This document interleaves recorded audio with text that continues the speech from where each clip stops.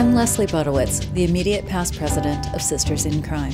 As part of Sisters in Crime's 30th anniversary celebration, I'm here in Chicago at the offices of the American Library Association with Sara Paretsky, our first president, and the woman we call our founding mother. Sara, thanks so much for talking with me today. From your perspective, what was the impetus or the inciting incident, as we sometimes say in fiction, for forming Sisters in Crime? The inciting incident, I had never heard that phrase before. I keep realizing that I really am a Grandma Moses kind of writer, completely untrained.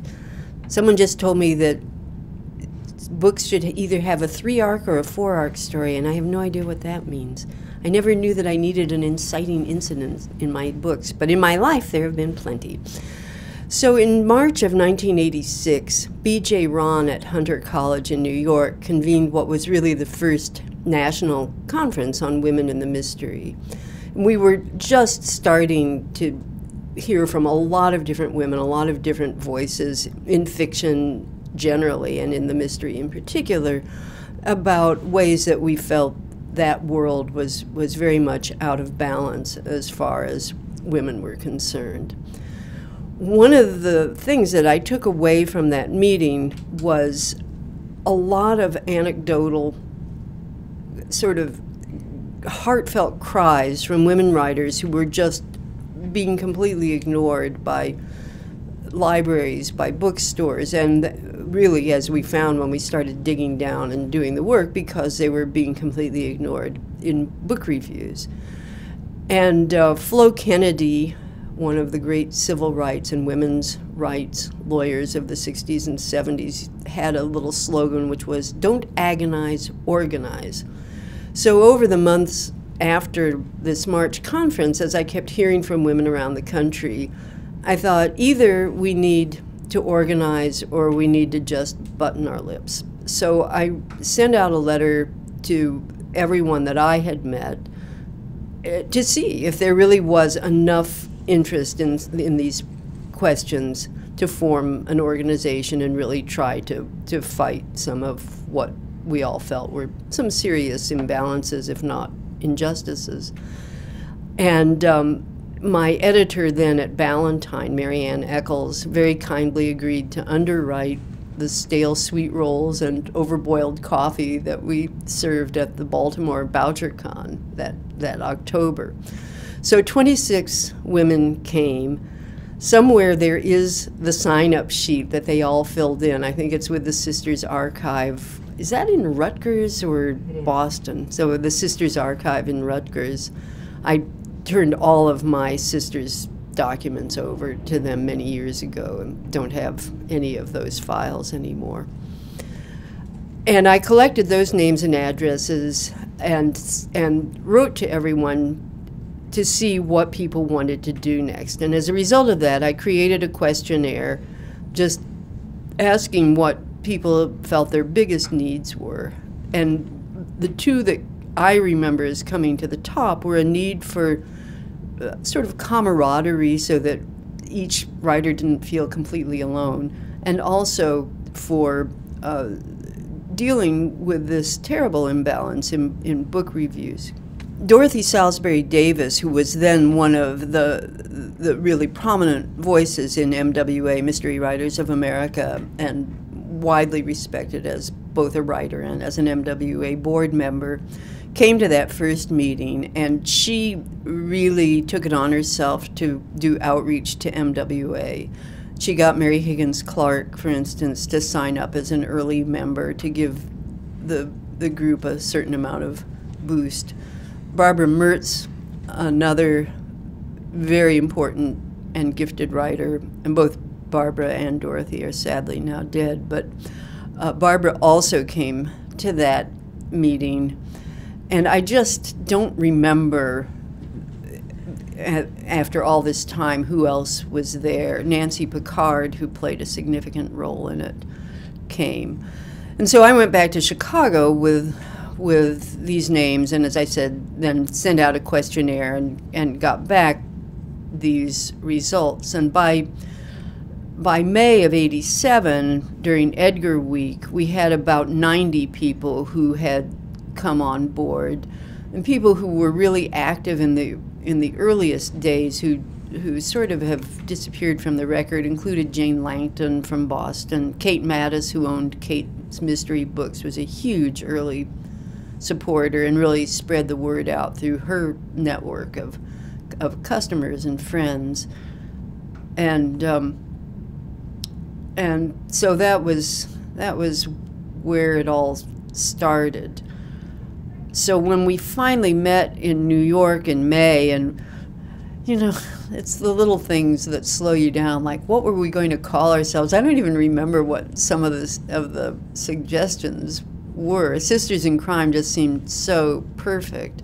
Someone had written a book with that title, and I remember Dorothy was concerned about whether we were stepping on legal or emotional toes by using that name, but we kind of overrode that, I guess. We wanted to have what was really, in retrospect, in hindsight, impossible. We wanted a really democratic organization without hierarchy.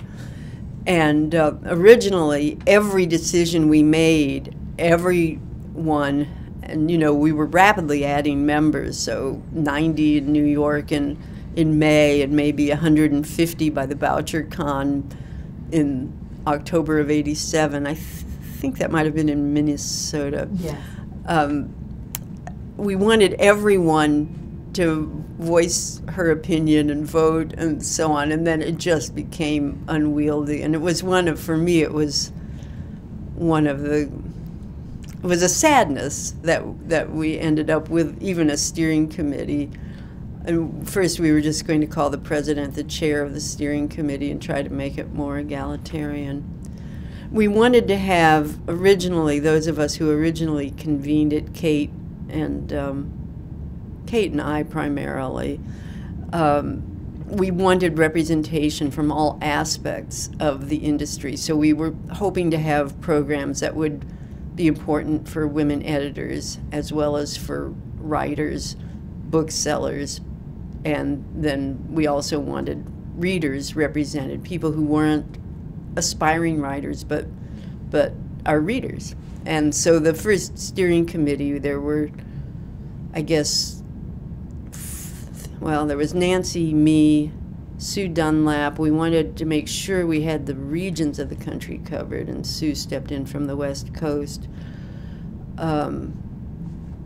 Charlotte McLeod, and then Kate, who owned a bookstore, and Betty Francis was the reader, and she was quite she had a sort of a powerful but very quiet voice, and was one of those discerning readers who brought a lot to the table. At the time that the organization was formed, what did you see as the biggest needs and challenges facing women crime writers? I think that women writers and women readers looked at this baby organization as a tremendous validation for their experience. And one of the first things that we did was the book review project, and I can't remember the timing on that, but we discovered along the way that libraries, as everyone knows, are still today the main purchaser of new and mid-list writers' works. Well, everybody except for the people that really are at the top of the bestseller list. We all depend on libraries, and libraries make their buy decisions by 2, sometimes 3 juried reviews in juried publications.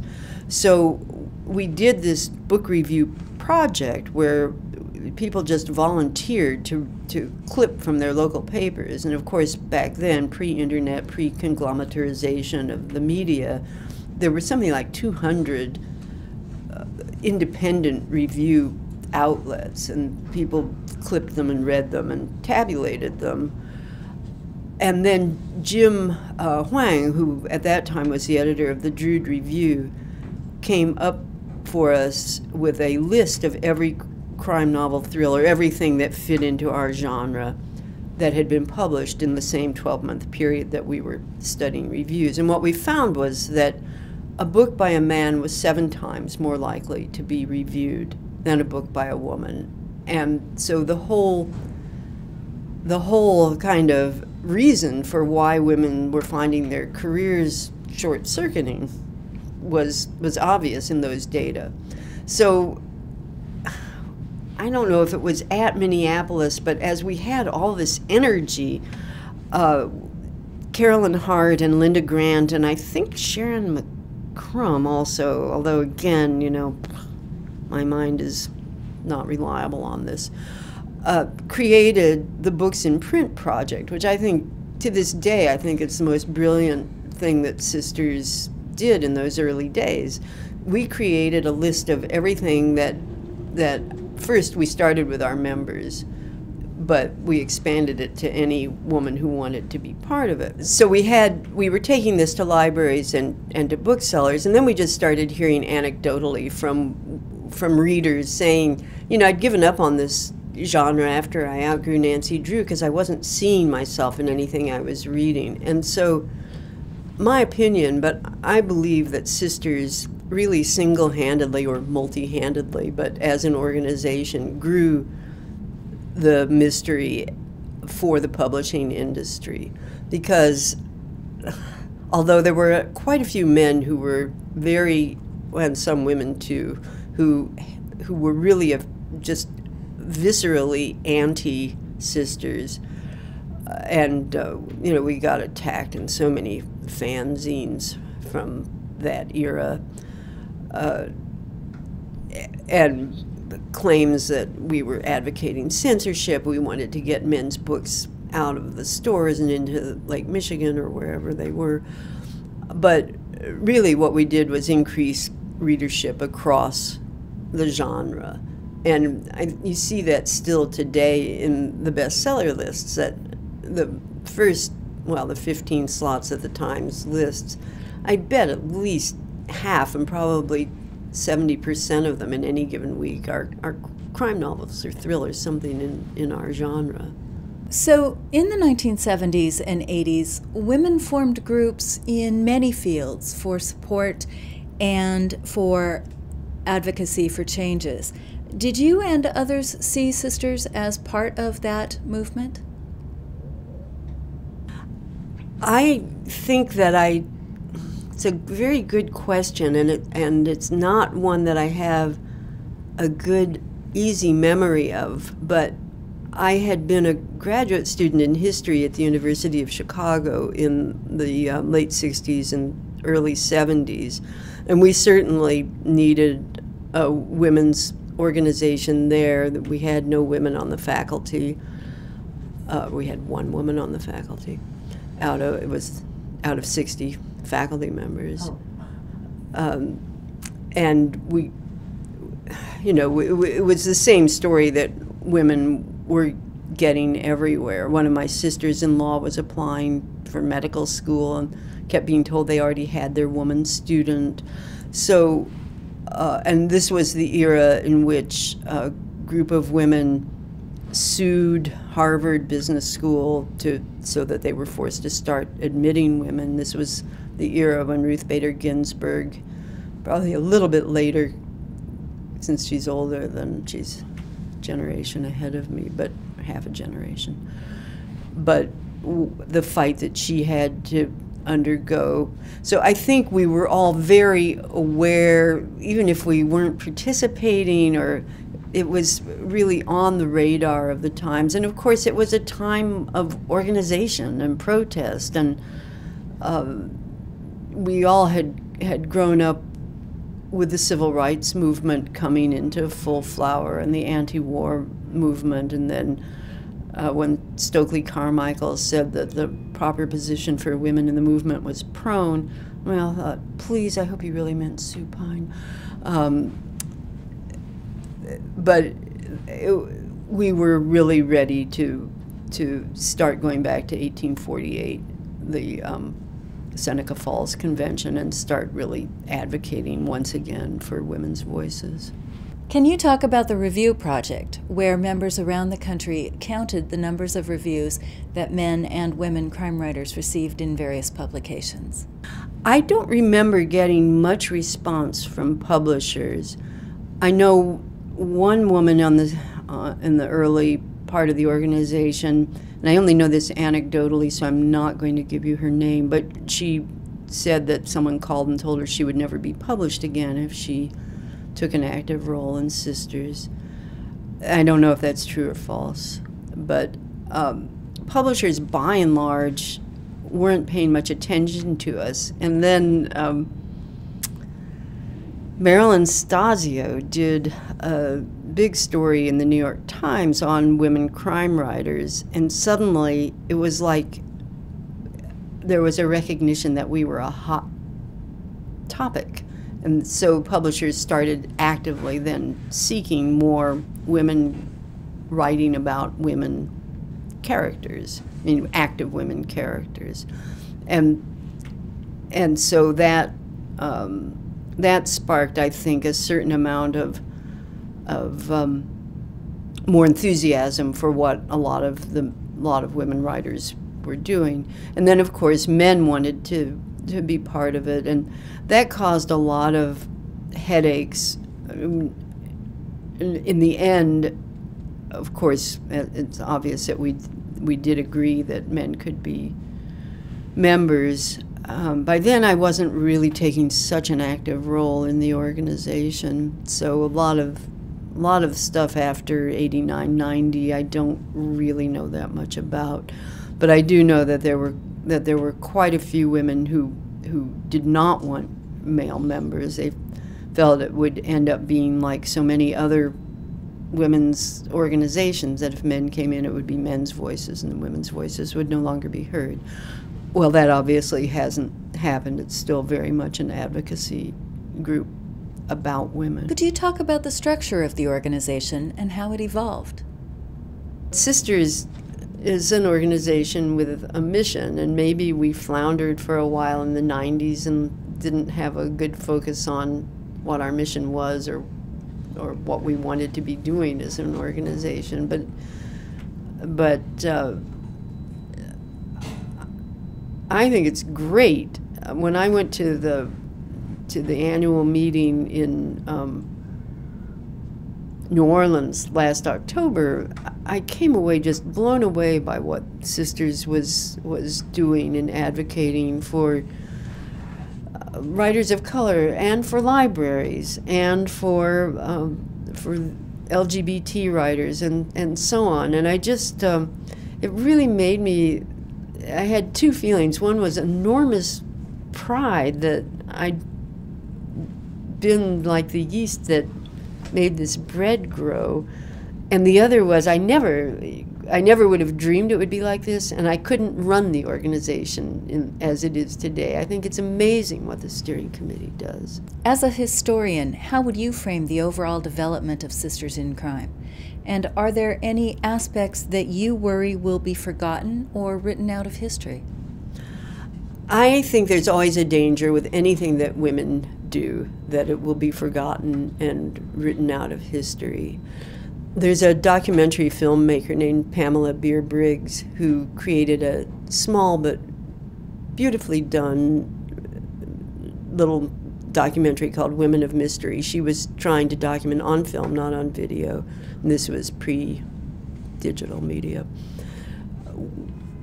The careers of a number of women crime writers, including me and Grafton and Marcia Muller, but she had a much bigger, more ambitious project in mind, but she, over a 10-year period, couldn't get funding for it. And she wanted to cover Linda Barnes, who was an instrumental early feminist writer, and Eleanor Taylor Bland of blessed memory.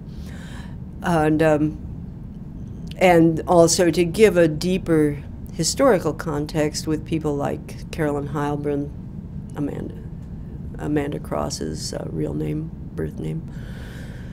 Over a 10-year period of fundraising and just donating her entire inheritance from her grandmother to the project, and being told over and over again by humanities councils that too much attention had been paid to women and it was time to step back from that.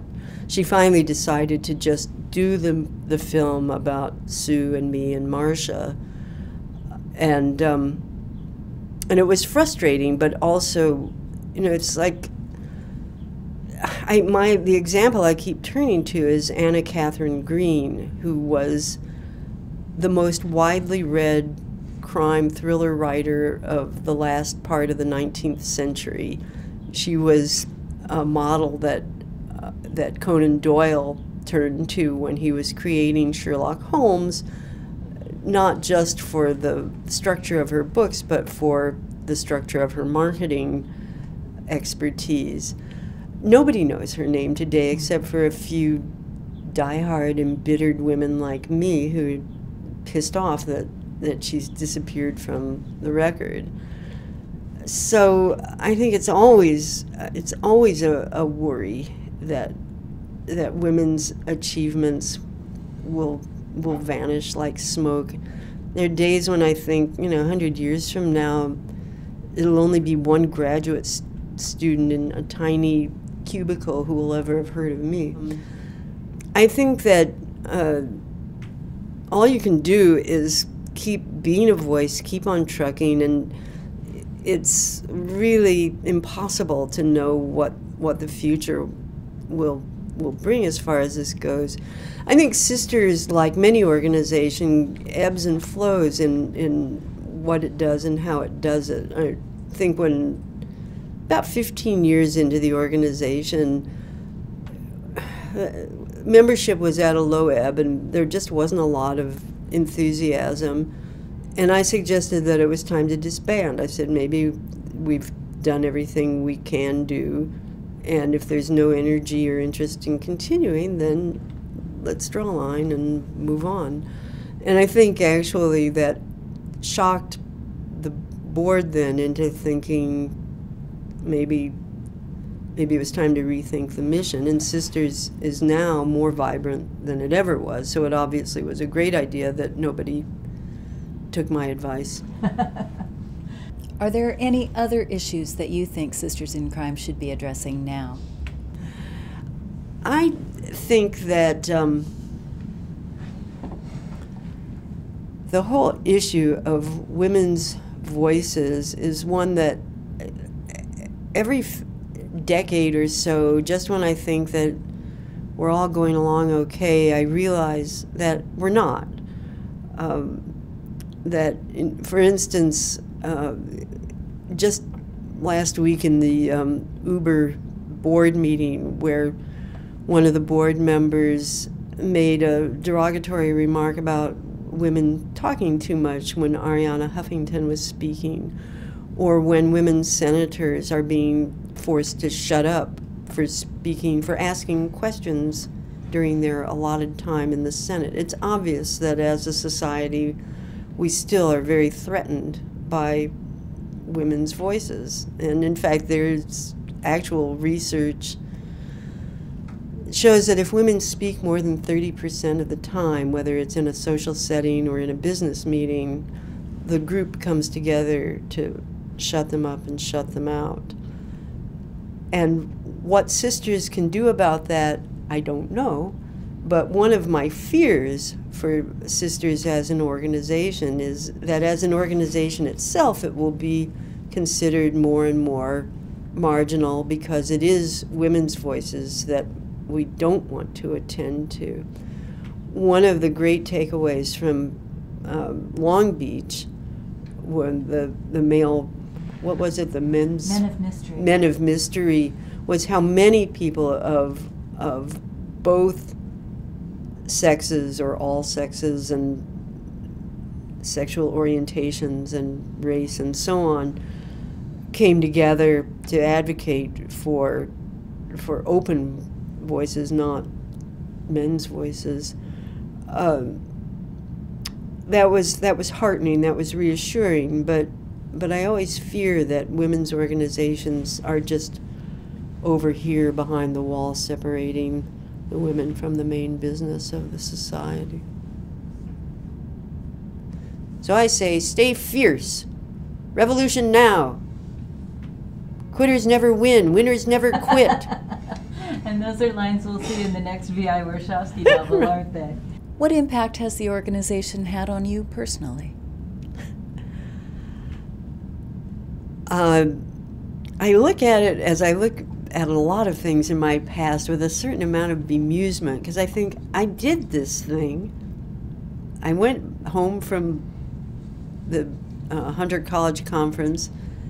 I did this thing. I organized people. I got them to organize and not agonize, but I still feel like a kind of Clouseau-like kind of bumbling figure. So it hasn't had as much impact on me as it should have. It should have made me feel significantly empowered in a way that I'm still scratching my head over. Is there a particularly fun or surprising moment that you remember? Oh, I just think all of those early meetings, there was just so much energy and so much excitement. I can't point to one particular moment, but just to be part of a group of people who were sure that we could make change, and we did make change. I mean, I think despite the many arenas where more change would be desirable, we really did transform the face of the mystery publishing industry, and that's no small feat.